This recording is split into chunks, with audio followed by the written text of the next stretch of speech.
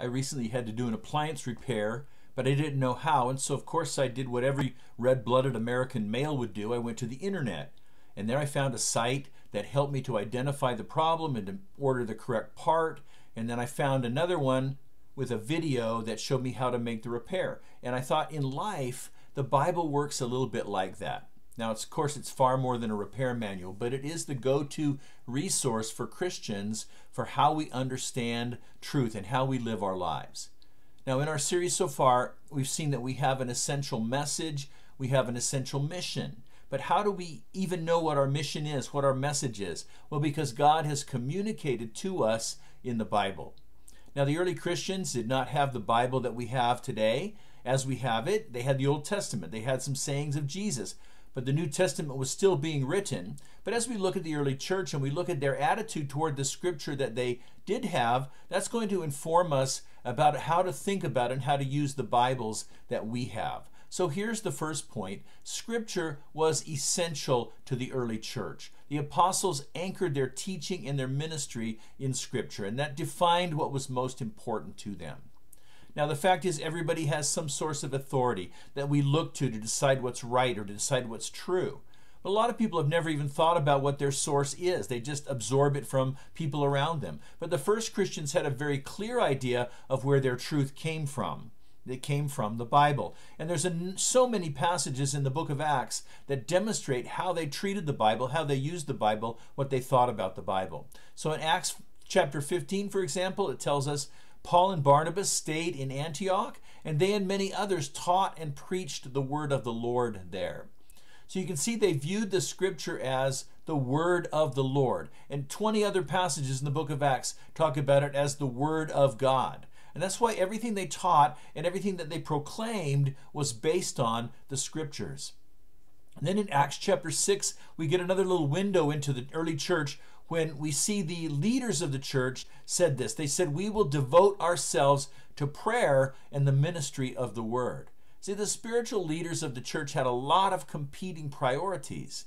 And when it came down to it, they said, look, along with prayer, the number one priority of our ministry is going to be Scripture. And it was so important to them that they refused to get distracted from it. It was essential to the early church. Now here's the second point. Building on that, the first Christians knew that the Scriptures are the Word of God, and so they have divine power to change people's lives. These people regarded the Bible as God's actual communication to them. It was God's very words, God's own thoughts, framed by human authors, of course, but God's words. And so let me give you an example of that from an early prayer of the first Christians in Acts chapter 4, verse 24 and 25. They said, O sovereign Lord, creator of heaven and earth and the sea and everything in them, you spoke long ago by the Holy Spirit through our ancestor David, your servant. And then they quoted Psalm 2 from the Old Testament scriptures. So they acknowledged the human authorship of the psalm, that it was written by King David. But they also acknowledged that there was a divine authorship behind that.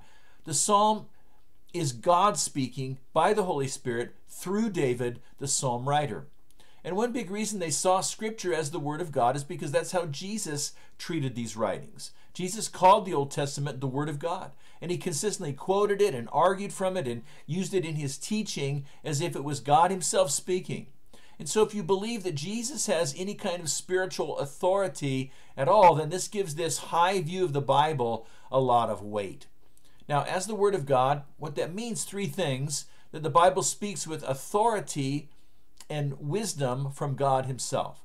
Now, of course, it has to be understood correctly and interpreted correctly and not just ripped out of context.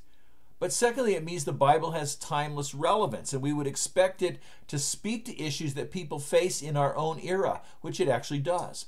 And third, it means the Bible has transforming power. For example, look at Hebrews chapter 4, verse 12. It says that the Word of God is alive and powerful. It's sharper than the sharpest two-edged sword, cutting between soul and spirit, between joint and marrow, and exposes our innermost thoughts and desires. And so you see, the Bible is not just ink on paper. It has power to cut down to the very depths of our soul, to expose our deepest thoughts and motives, to transform our heart from deep within. The apostles then and the early Christians built their foundation on the scriptures because they recognized it to be the powerful, authoritative Word of God. So what about us? And so here's my final thing I want to share, that Christians today need to be committed to the same foundation. We have to let it define how we think and dictate how we live. Two things there. First, you need to let the Bible define your ideas about truth and reality. For Christ followers, our thinking, our opinions should be increasingly shaped by God's Word, not just by the culture or politics or some expert opinion, but by the Word of God. We see an example of that in Acts chapter 17. The people of Berea were more open-minded than those in Thessalonica, and they listened eagerly to Paul's message. They searched the scriptures day after day to see if Paul and Silas were teaching the truth. And as a result, many Jews believed, as did many prominent Greek men and women. So you see, for these people, the test of truth was Scripture. That's where they turned to discern what ideas were worth believing. And likewise, we need to test everything we hear, everything somebody says, we need to test it against the Bible, not just in the theological realm, but in all of life. And then the second thing about this is that we need to let the Bible dictate how we live every day. So it should be the standard, the ultimate standard for the choices that you make. So I have to ask you today, what dictates how you conduct yourself? What dictates how you make choices in your daily behavior and your way of life? Does the Bible get the final say? It should. Listen, if Sunday at church is your only interaction with the Bible, you're really missing out. Because it's what you do with the Bible during the rest of the week that ultimately determines the power that it has in your life. So read it for yourself, study it, ponder it, meditate on it throughout the day, and talk with others about it, and of course, put it into practice in your life.